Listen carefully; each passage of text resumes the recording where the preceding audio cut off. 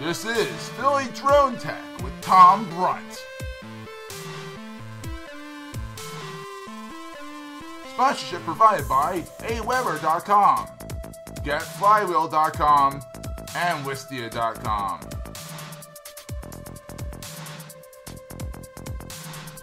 Hello there, folks. Welcome to another episode of PhillyDroneTech here on the PhillyTech.org Netcast Network. I'm Tom Brunt. Before I get started, I'll do a little bit of housekeeping chores like I usually do. Mainly, if you are listening to me on an audio-only podcast network, which I understand I'm available on, it really would be best for you to look at me in the video realm.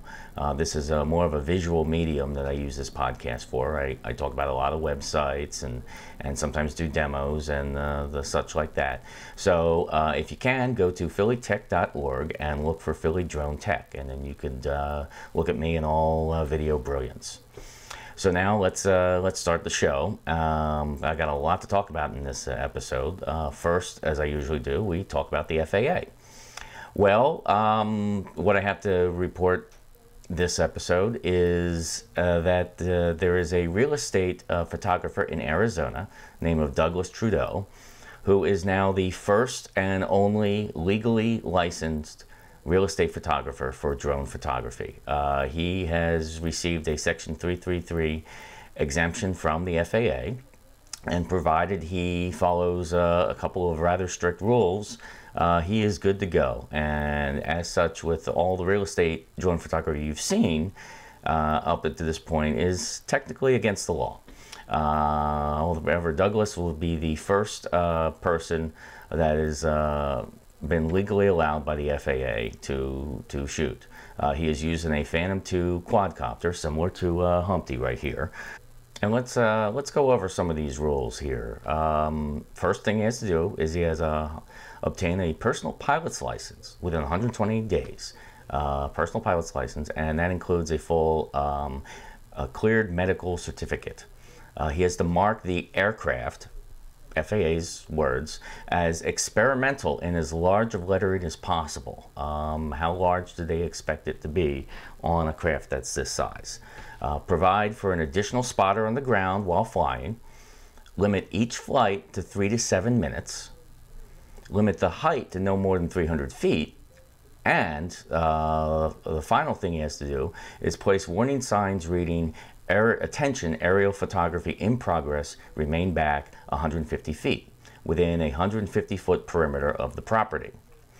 Now, the interesting thing about this is that this is what Douglas has to do in order to legally sell services to operate his drone for real estate photography.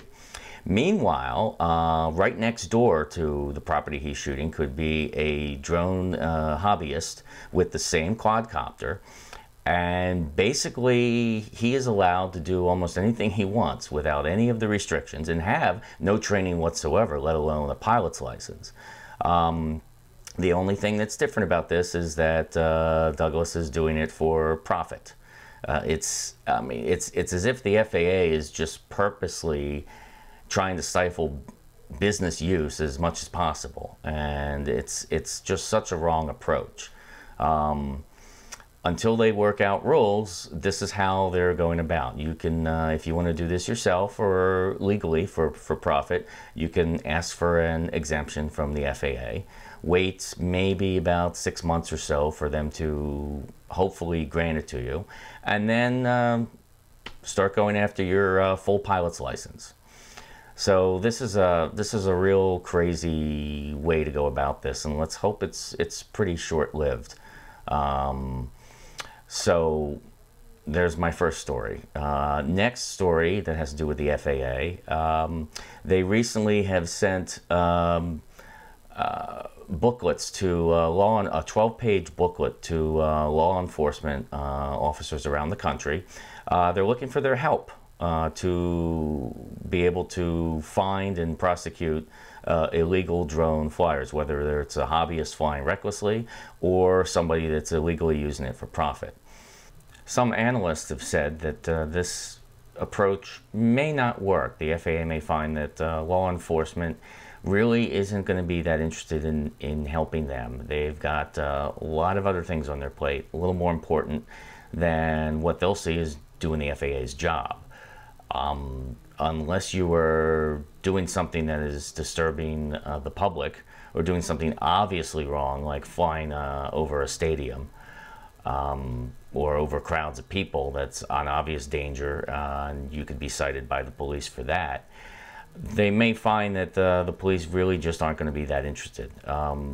This is part of what I had said previously. I call it the Wack-A-Mole approach. Let's just try to get everybody that's doing it. There's so many people doing it, they're not going to have a chance at doing that. If you remember back in the early 2000s, the recording industry tried a similar approach with people downloading music illegally. Just sue them all. And that didn't stop people from doing it, and it didn't work for the recording industry, and I don't see it working for the FAA. And what it's going to amount to is just more of a waste of time when they should be trying to put together reasonable regulations. So we'll see if this has any bite to law enforcement agencies, and I'll report that in upcoming episodes. So let's take a little bit of a sponsor break, and when I come back, something that's close to my heart, in sports broadcasting. The first FAA-approved use of a drone for a live sports broadcast. So I'll talk about that when I come back. Today's show is sponsored by Wistia. Wistia is a video hosting and analytics platform that helps businesses get the most out of online video. We use Wistia here at PhillyTech.org. Flywheel, a managed WordPress hosting platform built specifically for designers and creative agencies, and helps thousands of designers across the world launch projects every day. AWeber is local to the Philly region, helping entrepreneurs, agencies, and small businesses connect with their customers through email marketing. Go to aweber.com/PhillyTech to find out more. And by Soho Mail, professional, low-cost email with business-class features and security. Okay, welcome back.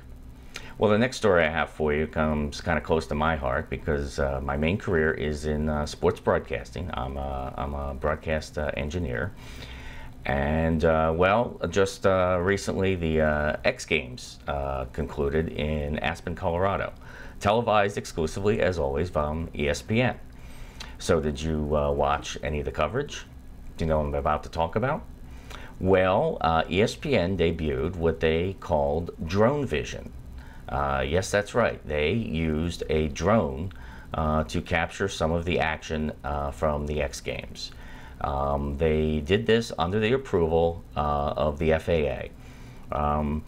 How were they able to do this? Well, a couple months ago, the FAA approved 7 companies, aerial photography companies, to the Section 333 exemption to be able to operate for film and video television services, operate drones.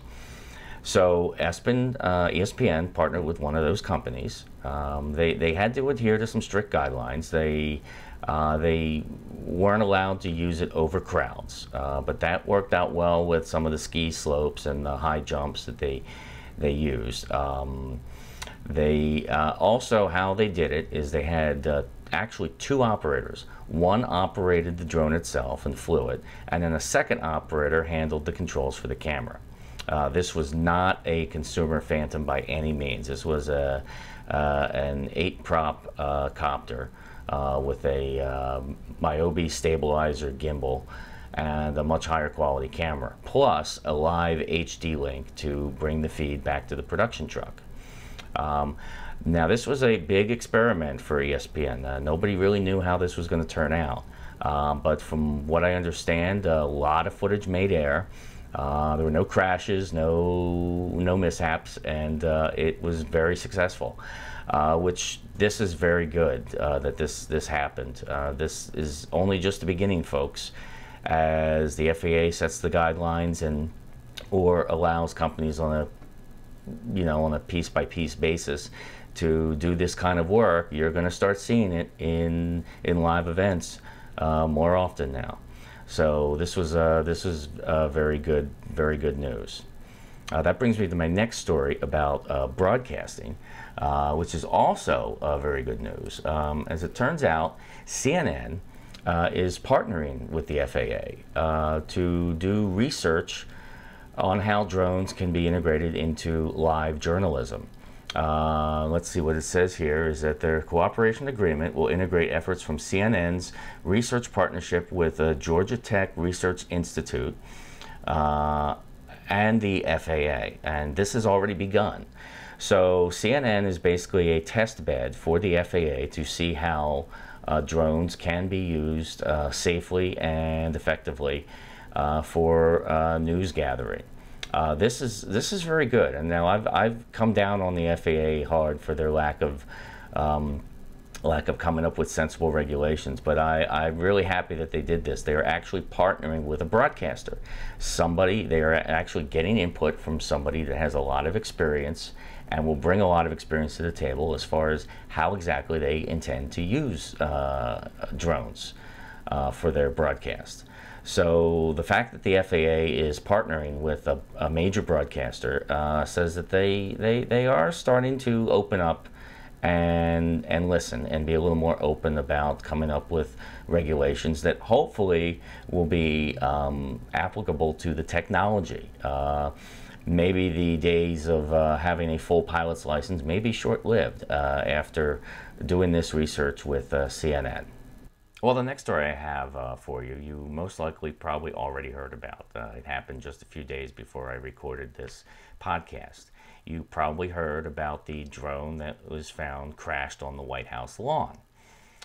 Well, as soon as I heard that it was 3 o'clock in the morning and it was found next to a tree, I immediately disregarded any sense of foul play or terrorism and went, oops, it's a hobbyist. Well, about a day later, they found out, yes, that's exactly what it was. It was a hobbyist. And actually, to the guy's credit, the guy immediately called the Secret Service and fessed up and said, yeah, that's mine. So I don't know what he was thinking. You can see by the pictures here, it was a DJI Phantom 1. I don't know where he was. He obviously must have been somewhere near the White House, at least, somewhere downtown in D.C., and a first-time pilot. So if you're just starting off flying these things, probably doing it at night and doing it well near the center of the U.S. government, probably not the smartest idea. So, I mean, hopefully the Secret Service will give it back to him and he'll have a nice story to tell. Well, what will this mean, though? It could be good or it could be bad for the drone regulations.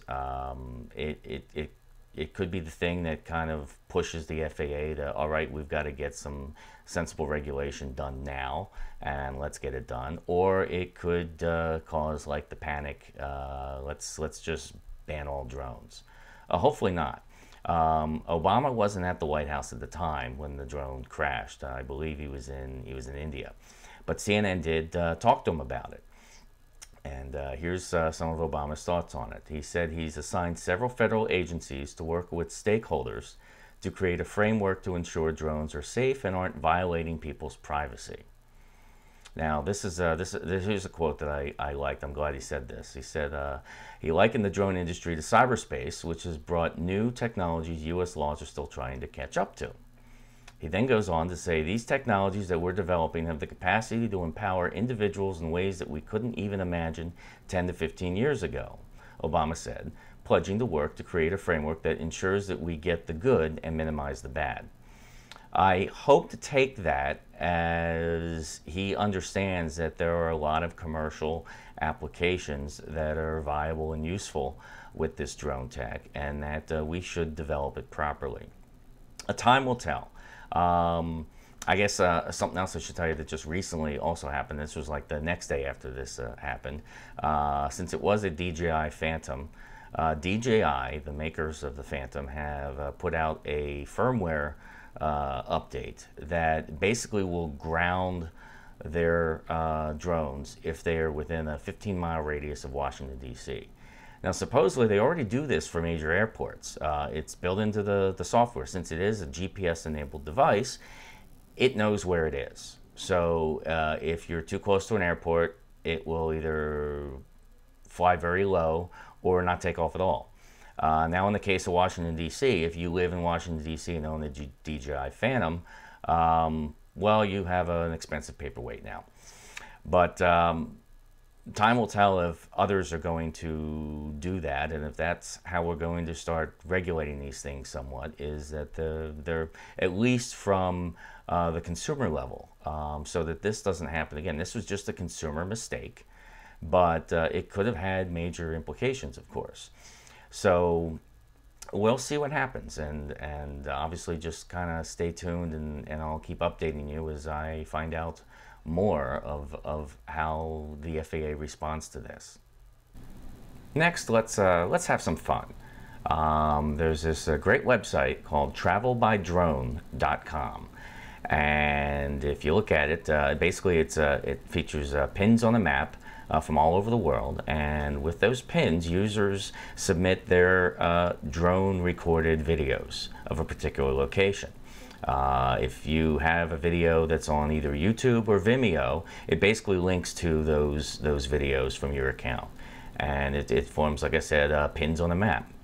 So let's take a look here. Here's Pennsylvania, and we'll kind of zoom in a little bit here, and let's go into where I'm from, in Doylestown here. And look, there's a couple in there. Let me click on this. Hey, how about that? That's my video. Yes, I put a couple videos up there on the site, ones that I've done. I put Doylestown, Pennsylvania, and Ocean City, New Jersey. So let's go back out a little bit here, and let's go down to Philadelphia here, and you can see how many there are here in Philadelphia. So let's click on this, and let's look at this one over here. And oh yes, that's definitely that's Philadelphia there for you. So this is like a fantastic site if you really want to look at the drone videos that are all submitted by users, and you can submit your own. So it's a lot of fun. I really like this. This is a cool little website. Well, that's about all I have for you for this episode of PhillyDroneTech, and as always, I love to hear from you. You can feel free to follow me on Twitter at DroneGuyTom, or you can also send me an email at droneguy@tebweb.com. I'm pleased to say I'm starting to get some emails now. In fact, I'd like to read some to you. First one here is from Tito. And he told me that he enjoyed my review on the SEMA X5C copter that I did a couple shows ago. But he also wanted to tell me about this other one called JJRC H8C quadcopter, which is comparable in price and features to the SEMA. It might be worth taking a look at. It's got the same type 2-megapixel camera.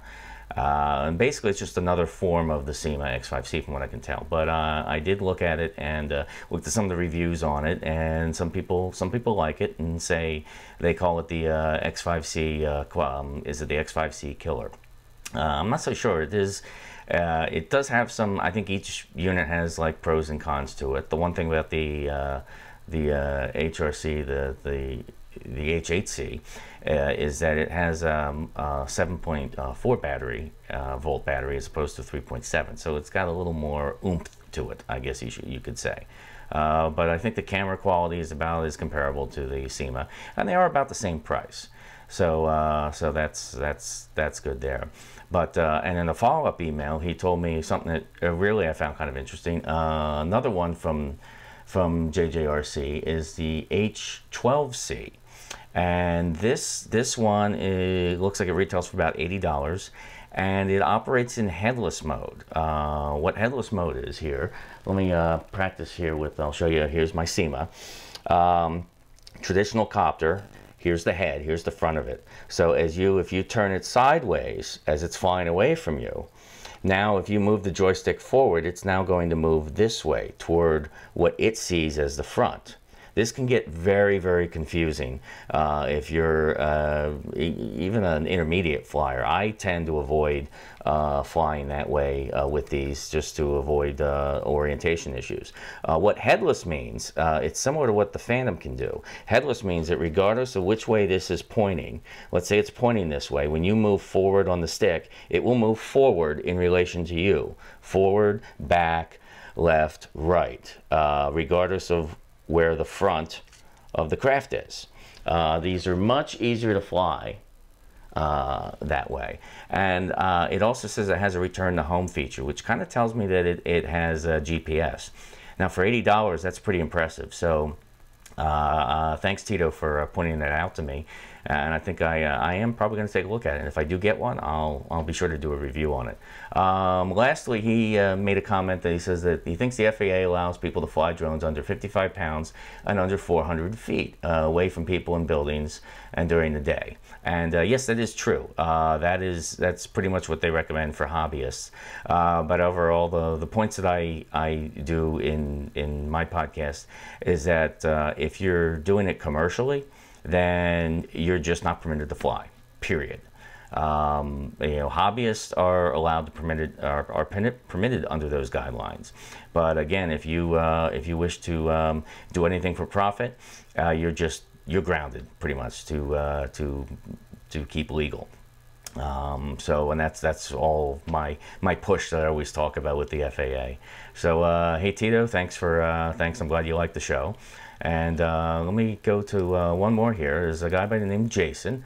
Jason, he also liked the review I did on the SEMA X5C, but wanted to know where to get it from a U.S. distributor. He's having a lot of trouble finding U.S. distributors.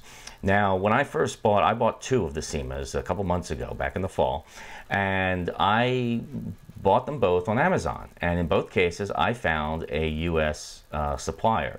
And I got them delivered in just a matter of days. Unfortunately, I've been looking on Amazon lately, and I can no longer find any U.S. suppliers. They all ship directly from China, which can take about 3 to 4 weeks. With the SEMA, I found much better success going to eBay and going to an eBay store. There were numerous U.S.-based suppliers that had stock of the SEMAs, and you can get those in just a matter of days. So eBay may kind of turn into my new go-to place to look for quadcopters and accessories if I kind of want them quickly. I'm a little bit impatient. I don't really want to wait a month to get it. So there you go. There you go, Jason. And he also mentioned that they said it would be great if I could provide links to the topics that I talk about. And you know, Jason, I agree with you. And I looked into it. And one thing that I have here at my disposal on the PhillyTech.org Netcast network is a blogging site called Medium, medium.com. And with that, I am able to post links. So for starting with this show and all of my shows, you can go to medium.com/@DroneGuyTom. And there's the link on the screen there for you, and you'll find links to everything I talk about in the show, and you'll find some occasional blog posts and ramblings about you know, stuff that I think about in between doing these shows. So Jason, thanks for that tip, and well, it looks like I'm able to do it too. So again, glad people are starting to watch, and you know, I hope to bring more stuff to you soon. So thanks for watching this episode, and I hope you contact me on Twitter or through email, and or read the blog reports on medium.com. And I'll see you next time.